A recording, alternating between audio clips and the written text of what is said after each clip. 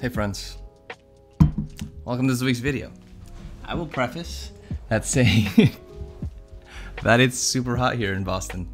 We're going through a little bit of a heat wave and things are pretty bright and hot. So this setup is a little bit harder to set up than I thought. Usually I do these sort of comparison videos where I got this like bay windows just to get a lot of natural light.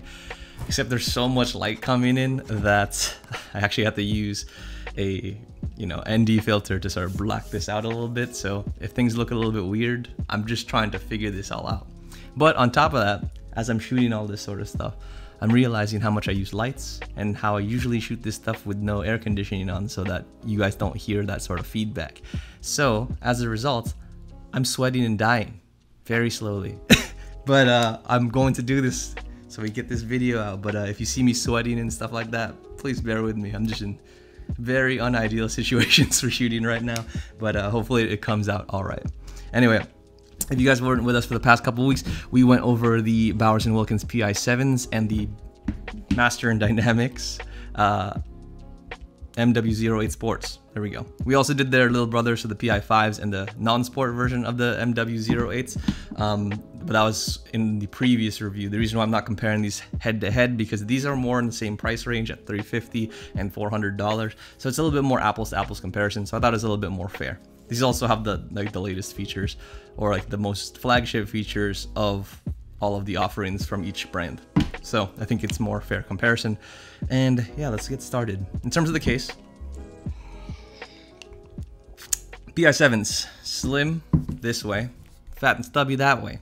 So it fits in your fifth pocket. It's pretty cool actually, because you can just slip in there and then you can just access your buds by flipping it open. Depending on how wide your pocket, you can do the same thing, but usually I slip it in this way. Again, they're both very, very small, but the big difference is this has 30 hours, this has 18 hours. Yeah, it's a struggle. So the PI7s have that kind of cool Bluetooth retransmission feature that makes it kind of a differentiator and something I don't think anything else has in the market. So that is the big differentiator with this case. I found it really cool because obviously, as you saw in the previous review, we could play Switch with it. We could probably use this in in-flight entertainment, things like that. And you can wirelessly charge, I believe. But yeah, so I think that it has a lot of cool party tricks, but from just the baseline of it, it has abysmal battery. From the MW08 Sports perspective, it's very much the same sort of form factor. The only thing is that they've improved is that it's no longer very, very chromy and you don't have to worry about smudges because now it has this sort of matte finish on it. That matte finish is actually very nice in feel. The only thing I don't really like is this sort of Kevlar fiber woven design. It does make it stronger, so I know a lot of people were complaining about the fact that that chrome got scratched up. If you dropped it, it would get dented. This shouldn't have the same issues because it should be stronger, but I just have personal beef with carbon fiber looking things, just because like I think in high school a lot of people fronted it and it looked very cheap. It was on their phones, it was on their bumpers, it was on their cars, but you know, you couldn't afford that stuff in high school. And then even if you could, you put it on something stupid like a muffler, you know? Like that's why I just have a sort of cringe every time I see carbon fiber. But you know, overall it's a better case. It has better indicators in terms of battery, so you can see both the battery and each earbud. This one, it's just kind of that one indicator up front.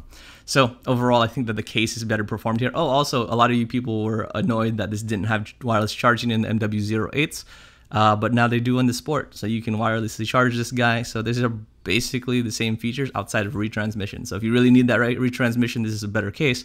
But overall package for what you would need in terms of durability, longevity, etc., this guy. So MW08's win in the case fronts. In terms of the earbuds themselves, boop, boop. I was actually going to say that they're pretty tied because I actually kind of liked how these gold things feel. But I'm going to give it probably to the MW08s and I'll tell you why. So these ones fit really nicely in ear and they're sleek. You know, they don't really stick out at all. And the improvement of the ear tips Sorry, playing music. It's super sleek. Like, it's just flat on your head. People don't really know that you have it in, and it's a little bit nicer to look at from the side as well. That sapphire crystal obviously will make it scratch proof, but it also just gives it a nice little glossy feel that makes it look classy. Again, they come in a bunch of different colors. The green ones are super dope. So if you're looking at one and you're kind of in between, you like that green, get the green. But yeah, I think overall the aesthetic's great. And they did a really good job of keeping it classy. For this one, I really thought that the PI7s were just as nice looking. They fit pretty nicely. I think over time, that actually was more comfortable in a longer listening session. But this one, you know, out of the gate, these ones fit in pretty nicely. But someone mentioned this in the comments, and now I can't see it. So like overall, to me, this looks like not very, you know, sway. It's all close to head, and then it just has these two plugs where the touch controls live. But someone said that these make you look like Frankenstein because of the plugs. And now I can't unsee it. So now I'm like looking at myself and I'm just like, wow, it actually kind of does. And it kind of ruined it for me. I'm not going to lie. I was like, oh, black and gold, this thing is dope looking. Put it in the ears, it feels awesome. And then that dude dropped the comment and I'm like, wow. All out the window. All out the window. Oh, man. I mean, it did help me make a better decision on this. It did help me, like, you know, make my stake in the ground on this, but that one comment just blew my mind and now I can't unsee it. So I see some people on the streets and the first thing that comes to mind is Frankenstein. So from the earbuds perspective, in the looks category, I'm going to give it to the MW08 Sports. And again, that green is beautiful. But in terms of controls and things like that, they're kind of equal. So in terms of tactile and responsiveness, I would give it to the MW08s because they are actual buttons. And with the introduction of those foam tips, they actually made them more tactile and they don't come out of your ear like they did on the MW08s. But on these ones, you have touch controls, and the PI5s had trash ones. These ones are a little bit better in terms of response, but I am more used to it now. So I know that there's a little bit of lag. I know how fast my taps need to be to make them register. But I think just for like the new user or just in general, when you compare it to other headphones, that tap response is a little bit subpar. And I would also say that because they don't do affirmation tones for each tap, it's not like tap tap and you know that it's the next one. It just waits until the command is in and then affirms after the fact. So if I did one tap, it's the same tone as if I did two taps, you know. So it's a little bit confusing, and especially when you're just trying to figure it out on the go, sometimes you don't know which one it registered. If you did a double tap, did it only register the first one, or is the second one you have to figure out after it actually executes it? Things that I've seen in other headphones do is that when they do double tap, single tap, triple tap, I feel like this is mostly when people do single taps or triple taps in their gesture suite, is it has an elevating tone. So it starts out a low tone for one, it does a mid tone for two, and then a highest tone for three. So I think that helps you affirm that you're doing 1, 2, 3, and you know what tone's going to happen. This one doesn't have that, so the controls are a little bit more ambiguous to me. So I'm still going to give it to the MW08s Sports, even though, you know, some people prefer touch controls. It's really going to be up to you, but even from a touch control perspective, a bunch of other headphones like the Sennheisers, the Sonys, the Neuraloops, the Neurophones, like a lot of those guys do touches better and in a better affirming method. So it has some work to do, but you know, you can get used to it if you really like that. But overall, earbuds in case, I'm gonna give it to these guys. Let us see what is next on this part. Fit. So initially, if you guys weren't part of the MW08 reviews, the fit on these were trash, just because of the fact they had only silicone tips, and I couldn't, for the life of me, keep them in my ears. They kept slipping out. I was having trouble just shooting like the binaural microphone, like sticking it in the fake ears and just letting them stay and not even touching it. It was hard to get those earbuds to stay there. And then when I took them onto the field, it was just like, boom, they fly out of my ear immediately.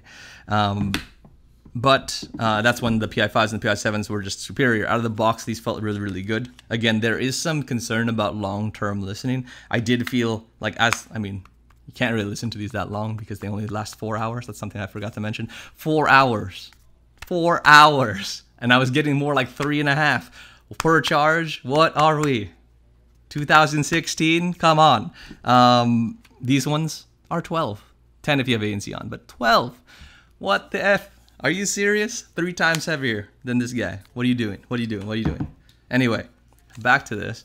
Even after long-term listening, I was laughing because I was saying, as these were dying after like the second charge, they kind of hurt my ears. So like they kind of just felt very present, and there was some ear fatigue that I was feeling with both the PI5s and the PI7s. Out of the gate, they're really, really comfortable. Again, if you're doing short workouts, I mean, you're going to have to, just because battery life again. That is kind of what happens. But again, put them in your ear, they're fine. They'll be comfortable for an hour or two, maybe 3 hours. But you know, after you recharge these and go for like anywhere like 4 hours, 5 hours, 6 hours, it's gonna start wearing on you, and yeah, it's unfortunate. But on these ones, with the introduction of the foam tips, you don't really feel anything. I almost feel like these are lighter too. Are these lighter? They're similar, but this one just very much, because of the foam tips that they've included, does fit snugly into the ear, and it doesn't have the weight. Because like this one definitely has contact with your ear. It does use that contour to sort of fit there and rest on your ear, while the introduction of foam tips here kind of make it suspended in your ear and stay. I mean, it does have a little bit of contouring in there to make it fit into the curvature of your ear, but it doesn't rest on your ear as heavy as the PI7s do. So long-term comfort, definitely the MW08 Sports, as well as even when you talk about in the field. So in the field, again, they're very similar. You're not going to be listening to these super long unless you're doing like a marathon run. But again, these ones are going to last longer, and they are arguably more comfortable over time. So these ones, you know, starting out, you're locked in. You feel locked in. You don't have to worry about them, but you're going to feel that sort of expansion in your ear over time. And, you know, they may even benefit themselves from foam tips. But out of the gate of what they provide you, I'm going to say MW08s for fit, active fit, idle fit, whatever sort of fit. Especially because I literally tried that for 6 to 8 hours on my head with phone calls, and I never had fatigue issues, and I never had slipping out issues, and I had none of those issues. And when I was starting to feel that after like a recharge with these guys. So yeah, in terms of microphones, interesting. So these actually perform pretty well both ways. I will say that the MW08's got a little more compliments from my clients. So I did use these for multiple weeks on the phone with my client, kind of switching days. I think I do like Monday, Wednesday, Friday with these, and I do Tuesday, Thursday, and Sundays with these. Again, I work Sundays sometimes, so I did these, and definitely got better response in terms of what people got on that side from them. I will say that from a phone call perspective of what you're hearing, the PI7s are a little bit better in terms of volume. Like, no, I never had issues hearing somebody, even if I was talking to some more introverted, quiet people. But these ones, you know, I would say they're 10% quieter. So like depending on who I was talking to or what their setup was, I may not be able to hear them as clearly, even with my volume maxed out. So these ones do better on the receiving side, but in terms of sending, people thought that this was more clear. And especially if I was walking around the city while taking a call, this one did a little bit better about blocking out that ambient noise and making focus onto my voice. While this one still does, it just didn't come out as natural or as clear as the MW08s. But might as well do a recording now. So let's plug one of these guys in. All right. So this is a recording of the PI7s. To give you guys an understanding, I do have a window open. Nice little breeze coming through, just to make me survive this whole ordeal of this Boston weather. But yeah, overall, I got a pretty good perception from my coworkers about this. So you guys can tell me how I sound.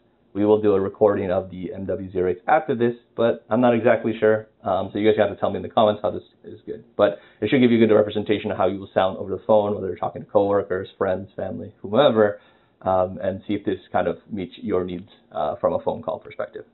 And let's move over to the MW08 Sports so you guys can get a good comparison. All right, so this is the microphones off the MW08s. Again, I'm in a room that has a window open and not the most acoustically perfect room. But no one's really home. It's a pretty quiet studio right now. But I did want to make sure that we have a comparison. You guys just heard the PI7s. So I want to make sure that you have a good understanding of how these sound like to your ears, side by side, and so you understand how people, or you will sound to other people, friends, family, coworkers on the other side if you choose to use this for conferencing. Anyway, I'm not sure how these will sound.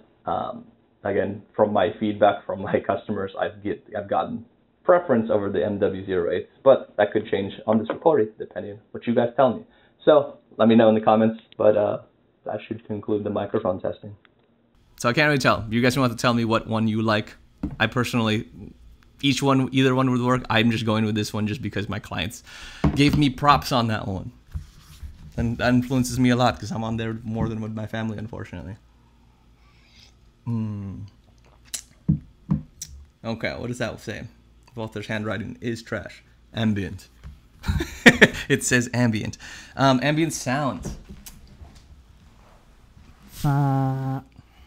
It's very similar. I would say that the MW08s do a little bit better in terms of making it more natural. This one did sound robotic sometimes. Okay, Amazon, you gotta ruin my recording, whatever. You are a van. Do you actually need to have you are a tiny van. Do you really need a bumper or a buzzer or a whatever that's called? A beeper?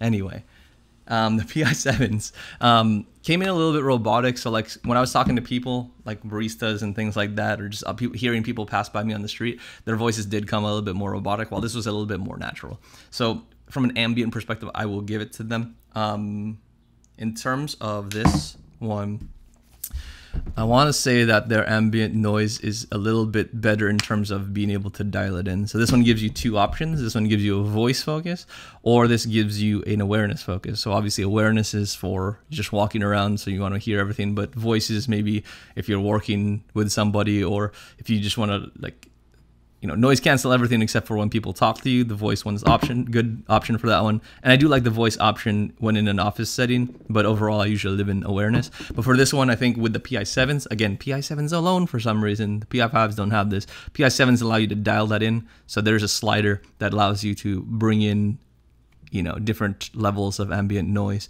So I will bring in those samples so you guys can hear that in terms of how that sounds. But overall, I will say that from natural perspective, this one, from a configurability perspective, it's the PI7s. So it really just depends on what you focus on. They both sound pretty good.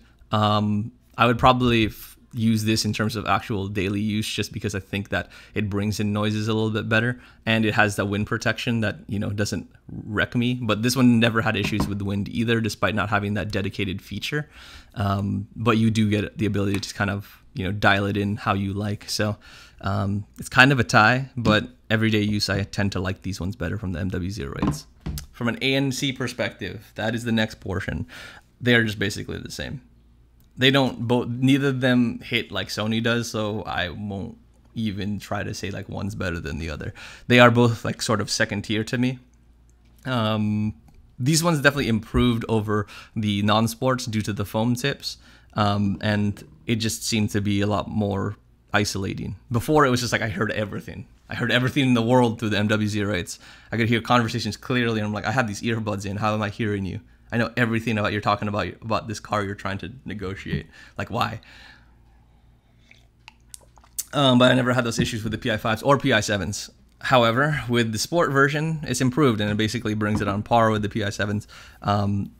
You know, active noise canceling is solid, I will say, for both of these. High-pitched noises, screeches, horns, sirens, high-pitched singers, those things will come in regardless. So it definitely doesn't hit that top tier. So I think that even the what is it, the AirPods Pros or AirPods Pros, and obviously the Sony WF-1000 XM4s do better.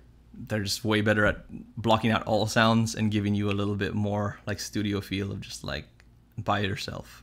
And I think that's just, they're king of that. Their microphones are better, and their microphones are better for ANC. Sony's microphones are trash for fucking talking, but in terms of just like using those microphones to sap out sound, Sony and Apple I think are still top of class. But these ones are still commendable. Again, these ones will sound better than both of those. So again, for me, I value sound a little bit more than isolation. So that's the reason why I would take one of these over maybe the WF-1000 XM4s. But yeah. In terms.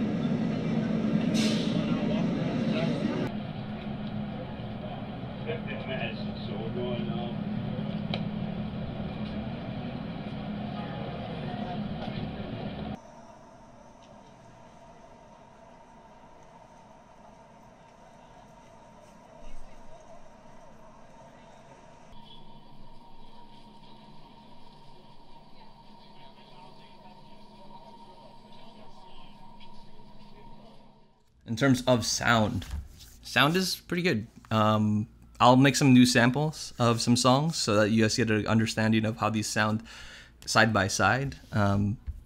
Just so that it's the same song that you guys can compare against. But obviously, they are both commendable. This one sounds better, more accurate. So the PI7s are more accurate for sure. They're more neutral. So if you are like sort of recording or if you're sort of editing, these will probably give you a better representation of how things sound or will sound to other people. As well as they just have a little bit more capability with that 24-bit sound resolution. So if you have high quality sources, you're plugging this into a computer. Again, because you have that retransmission, you can plug this into anything. You can plug this into turntables. You can plug into your computer, where you can get 16 and 24-bit resolution. So anything that you have high fidelity sources, you can retransmit with the case. So that's a benefit of sound quality. So that's gonna punch better than everything else out there. So it's hard to compete against this one. However, I will say that to some people that I've had try these, as well as people in the comments, they said that the sound does sound sort of boring or thin, as some people would say. And I get that. Like, I mean, I don't see that because I do like a neutral sound and I see the value in it in terms of being like accurate representation, really emphasizing what it was mixed in originally. But some people don't like that because it doesn't work out. And again, I could see that if you're using this for everything. Podcasts don't sound as good on these ones.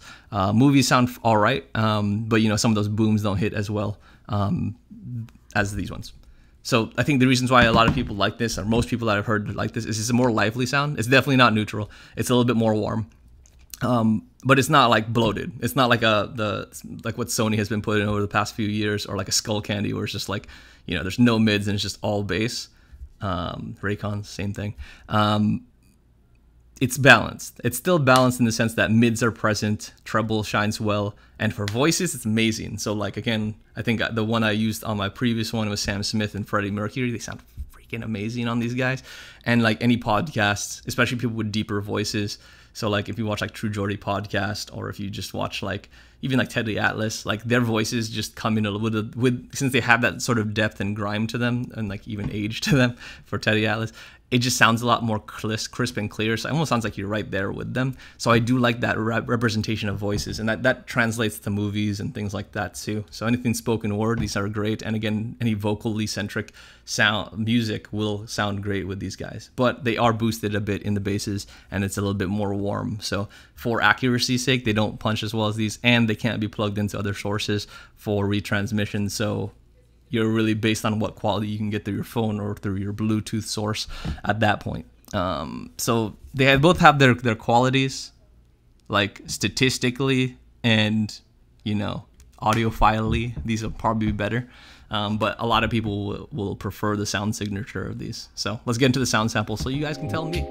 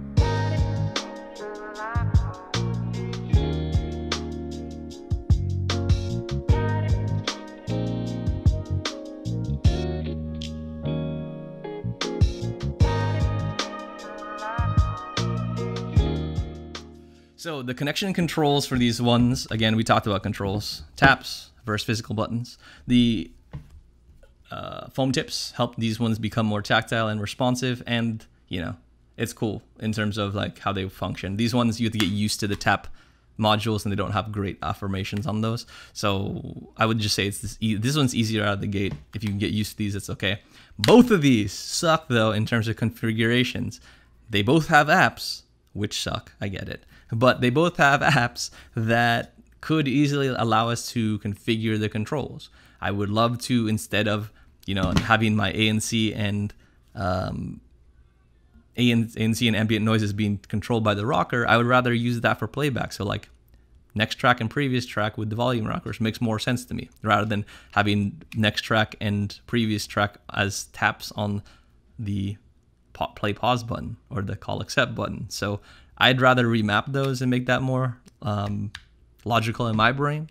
But you know, they do what they do. And then these ones, you have all the ability to do that. You have single tap, double tap. Why don't you just let me map it? Also, why don't you add a triple tap and a hold? I mean, there's a hold actually, but there's no triple tap, I believe. So why don't you do that? Why don't you just add more gestures and allow us to control it? Literally just follow your competitors.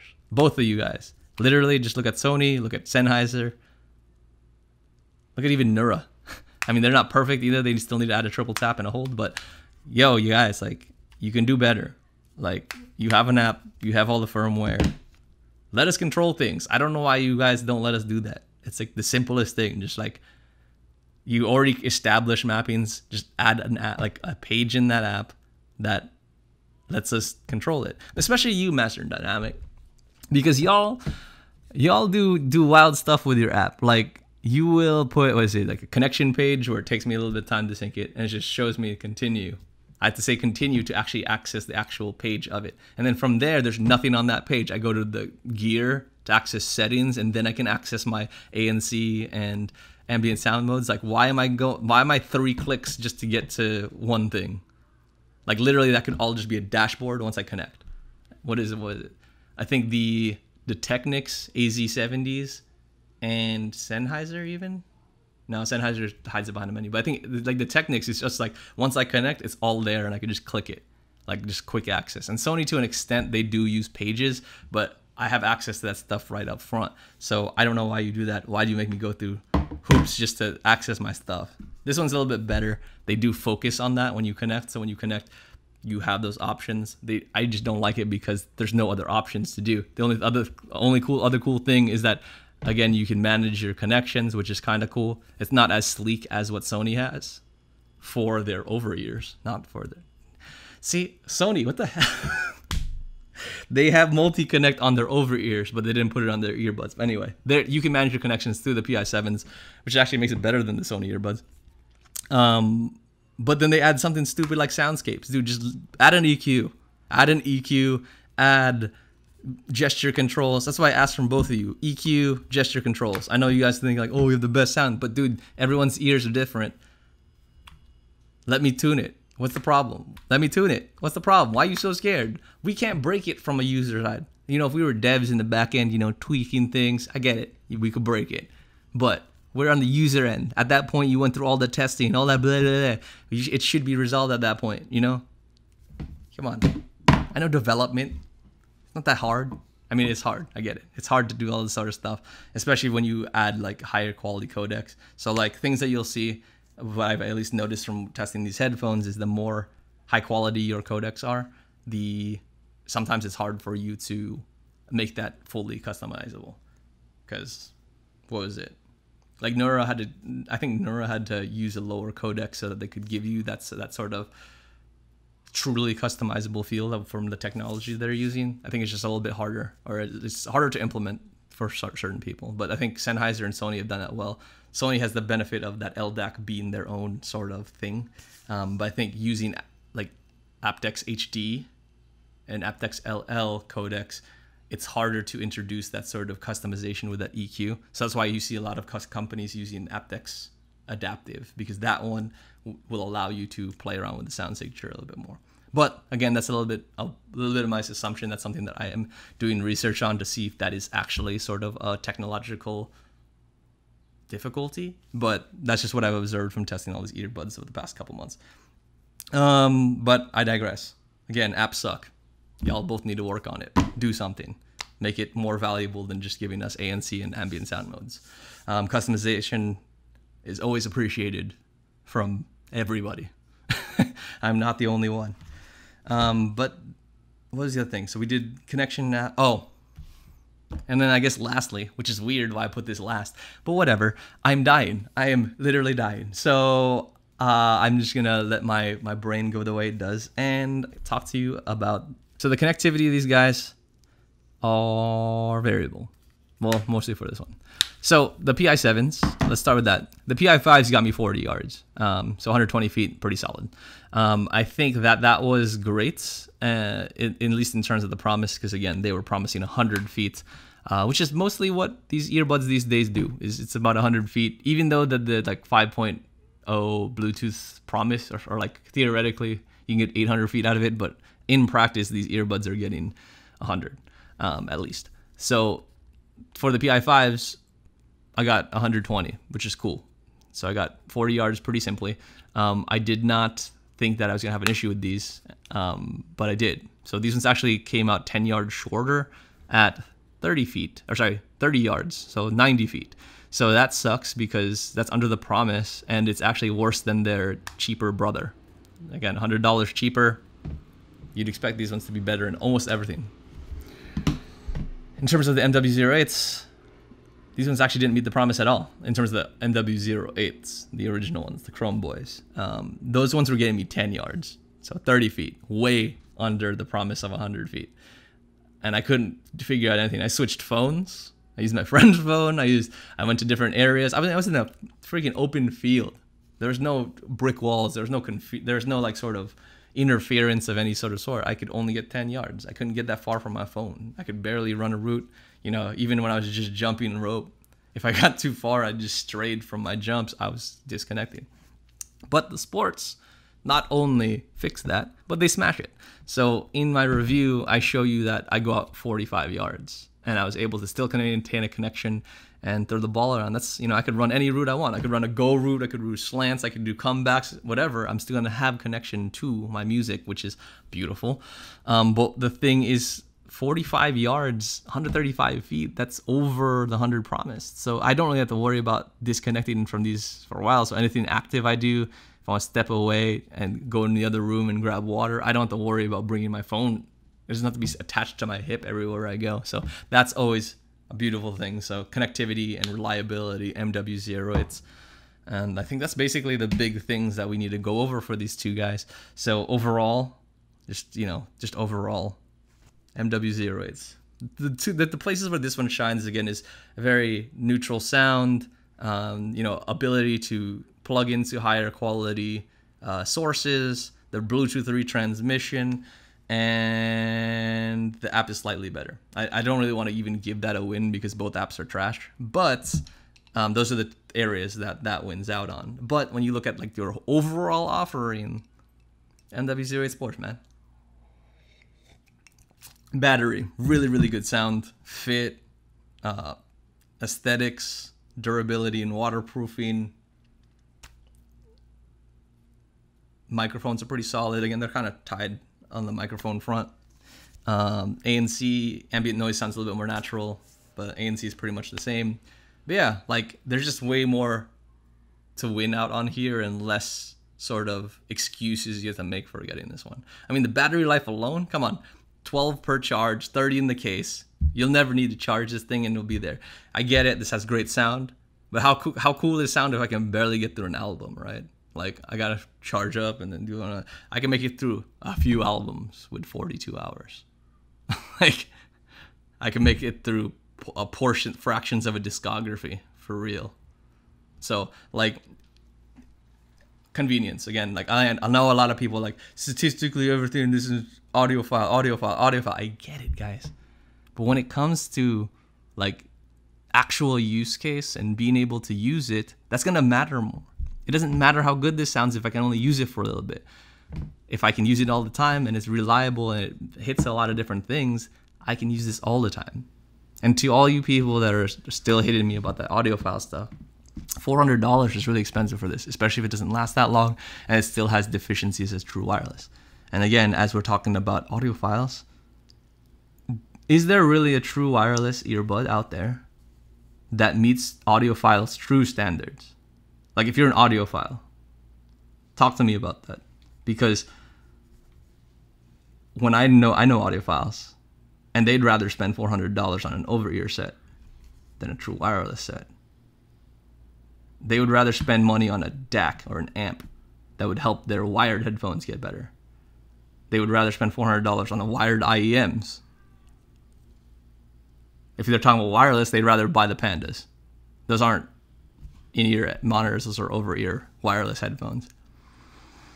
So it's hard for me to say, like, from an audiophile perspective, if they were trying to go for earbuds, like these would be the one they would go to, because most of the time they're listening to their music, it's probably going to be through other means. And if they want to use something mobily, they probably would just go for something that is reliable and useful and stuff like that. So that's where my sort of gripe with people focusing on how audiophile centric this is. If this had better battery life, I would totally be down. I'd be like, yeah, for sure, go for it. Like, but dude, 3.5 hours is sad. That's super sad. That's super sad. The tick pods, I don't know if you guys remember that review back in like a year or two ago. I got the tick pods and those lasted longer. But yeah, so that's just my little gear grind at the end of this video. But yeah, my recommendation is MW08 Sport. If you guys have comments, if you'd like to talk more about that audiophile thing, let me know in the comments. Definitely would like to learn more about people's preferences. But yeah, I hope you guys like these sort of comparisons. I try to make these, especially after I do a slew of the similar products, just so that you guys don't have to like switch between my videos. As I mentioned before, it's great when you guys look through all the videos because it does help my view time or my watch time and my views. But I like making things a little bit more convenient. So hopefully these are helpful. Let me know in the comments. If you guys are new here, please consider liking, subscribing, commenting, doing all the things you normally do on a video that I like and love. And to my OGs, again, sorry for some of this informal stuff, but this is how I like doing these comparisons, even though I'm dying. Anyway, I don't really know what else to say. Oh, I think we hit 1,000. I'm gonna have to figure out what we want to do. If you guys have thoughts on what you want in terms of the 1,000, whether it's a certain product, I'm not buying something really crazy. Someone asked me to review like a $4,000 like, you know, speaker, and I can't do that. I am not loaded. I am well off, but I am not loaded. So we're not doing that. But if you guys have a thought on like what you want to do for 1,000, whether it's like, you know, like a little background of why I started this, if you want to know, like, want me to go through user comments, if you want me to, yeah, if you want me to review something reasonable, let me know. But yeah, throw those in the comments. I can figure out what to do for the 1,000. But I do appreciate you guys helping me get to that number. It came up real fast, and I don't know if that's because of the shorts or if that's because of you guys just sharing things a lot, or if it's just me posting more. But you guys all together have helped me get here, and I am super appreciative of all that sort of exposure and, you know, engagement that you guys have been. I like how our community has been developing. I see people helping each other out, people commenting to each other, and I like that. Like, as much as I like commenting and, you know, giving my 2 cents, I do like having that sort of like cross collaboration and having people like chime in on their experiences too. So when I tell you guys, yo, like if I helped you make a purchase decision and you get it in the mail, and I say like, yo, tell me how it is, it's not just because I'm saying that out of default. No, I actually want you to know. So like, come back to the video, tell me how you feel about it. And yeah, because I like to see if I was accurate and if I actually did help you, or if you just think that I finagle-bageled you. But yeah, anyway, thank you guys. As always, appreciate ya. Later.